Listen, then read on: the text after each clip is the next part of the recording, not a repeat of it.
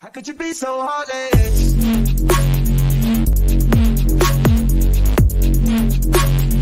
No one man to have all that. I'm a sick, I like a quick. Who wants to jump in? Tech. Let's start. Let's lead off with you, brother. Hey man, you're talking about the cannabis, man. I gotta support you, man. Hey, sativa is my joint. That should be leaving me stuck too, though. I ain't even gonna lie. That's hilarious. I can't. Okay, let me just say this. Me personally, I can't function on weed. I can't function on weed or alcohol. If I do it, it's because I want to have a good time with I'm in good company. But I am not an effective businessman on that stuff. I am done. Mm-hmm. But for those that know how to function on that, yeah, keep doing it. Rock out. Shit. No judgment zone here. Fucking do a line of bump all I care. Oh my God. Oh my God. You say you snorted a line while you're here. Bam! It was like I was watching Tiger Toledo. Oh my God. That shit was lit, nigga. It's like Club 54 in the 60s. What up? Man.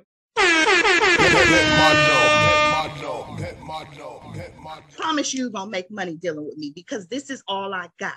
I don't have no trust funds. I don't have none of that coming into me. So I have to create everything that I do. And so I can hide behind a camera and just keep teaching, and kind of dilly-dallying and staying local. But what, I was one of those things where I always focus kind of like on what could go wrong. Okay, so this could go wrong, that could go wrong, but what about what goes right? We don't focus enough on what can go right. So when I step out of that box and I say, I'm going for it, I'm willing to go for it, and I'm willing to go down swinging. If that's what it means, for these 3, 4, 5 months, I had a hell of a ride, and I'm good after that. Because what I may not have done was what I wanted to do, but I guarantee you I'll end up where I need to do. And that's what my failures teach me. So now I lean into it. I'm not afraid of a failure anymore. I used to be terrified of failure. Yeah. Wouldn't do anything I wasn't good at. So what did that make my life? Mediocre. Because I wasn't able to extend. I could only maintain. So now it's like, I got big dreams. You start putting stuff on your dream board, and then this is what I do. I look at where I started. Like, okay, so I got some progress coming here. And so you keep going. And so at the end of the day, like I say, I go back to my father. He passed away.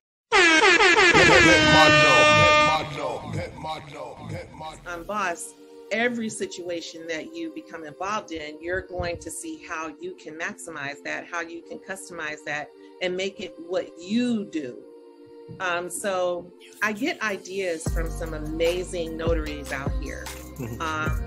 I do. I get all types of ideas. I get all types of information. I'm always seeking information. That will never stop. I just told the class that I had here in Florida, I will never say that I have arrived. I'm always chasing to arrive. I'm always trying to get more.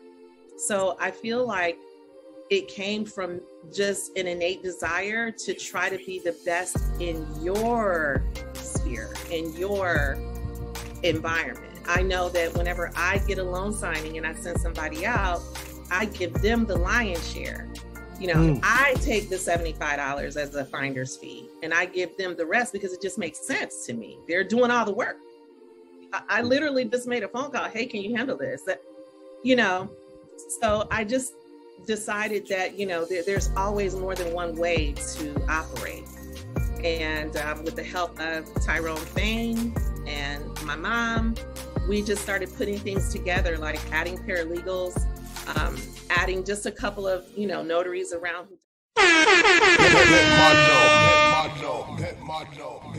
Tanika, that's why they say Coach T. I'm from Brooklyn, New York, but I live in Georgia. I've been here for maybe about 13 years, but I've always been a notary. I just, at the beginning of the time when I was a notary, I didn't know that you can do anything but be at your job and stamp some documents. So that's kind of how I started until I started teaching myself and learning along the way, finding people doing different things. And it was like, oh, you can do more than just this, right? But of course, you can't do it if your job is paying for it. So you Correct. have to do things on your own. Okay. So, you know, it took me a while to kind of step out of that and be comfortable enough to get away from that, from that employee mentality, and turn it into something that I can do on my own. Okay. But nevertheless, I'm here. I'm excited to be here. I actually been a notary since 2009. Okay. It's been a long time. But I didn't really step into this whole, you know, boss business thing until maybe 2019. Nice. Yep, So what do you specialize in exactly? So I actually specialize in mobile notary and notary signing agent work. So I do the transition.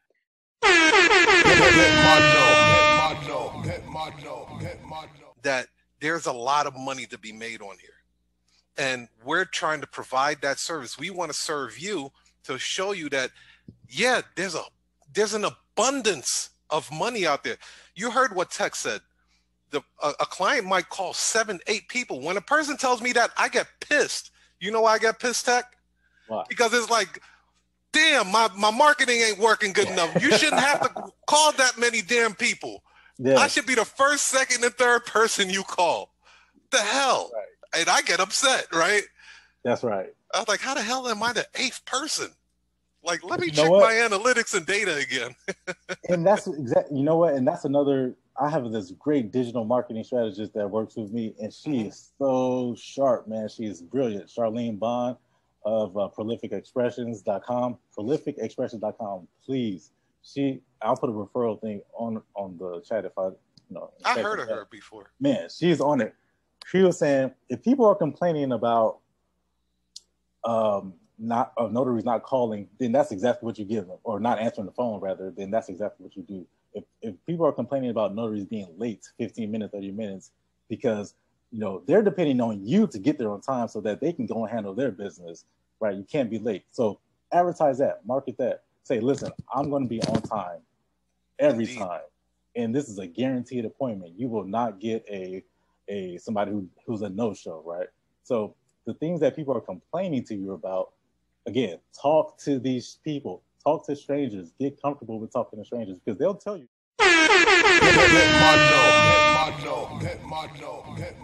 It's a completely different beast, ladies and gentlemen. This is something that allows you to reach people on a massive level, which is convincing them to want to trust you, right? You're building trust because you understand their situation, what they're going through. You can kind of relate to what and you're offering them a solution. Is that my video? Yeah, man. I mean, I think that's a great analogy, great illustration, because if someone's in that position, and a lot of people are, yes, you tell a story about, you could ask the question, but you could also say, hey, Thomas's mother just came out of the hospital, and you got a nice picture of the situation, and the story's like, ooh, what's going on with that? Because I'm going through the same thing right now, and they're in the story just like a movie trailer. Like, they're reading it and seeing themselves in it. And so there's no sales resistance. How could there be? You're not selling anything. You're just telling a story, and it's the story that they're living. Yeah. You're reading their diary to them and saying, this is what's going on here. And then Thomas figured out, though, how to help his mother out. So I'm not on that level yet. You're a bad man, no question about it. I'm working on it, but that Thomas story, you just had me like, I was like, oh shit, what's going on with Thomas? And you just made it up. That's how fucked up it is, man. Like, damn. But yeah, okay. So for a person that never been exposed to copywriting, like, what are some 3 fundamentals that can just get their mind moving in the right direction? Like, what could they start doing? Yeah, one of the things that you should start doing is looking closely at what Tiger Toledo was doing. This is really serious. The way that any of us learn best, is by looking at what's working in the real world. You can read books, and that's cool. Nothing wrong with that. I read a lot of books. But books are just books. I want to see what's making money right now, what's moving the masses right now. And so, but also, following Tiger. Notary Secrets, How to Make More Money Without Working More. During this free webinar, Tiger Toledo reveals how you can attract more clients with cutting-edge ways to market your notary business. You'll learn how to develop the right mindset, how to create passive income as a notary, and about how to start a notary agency. He will also show you how to build a profitable notary business on a shoestring budget. Plus, why it's tougher than ever before to reach prospects, and what you can do about it. The number one skill separating great notaries from their peers. 3 reasons it's hard to learn how to become a successful notary public. And how you can use my SmartNet system to make way more money than you are today. Register today.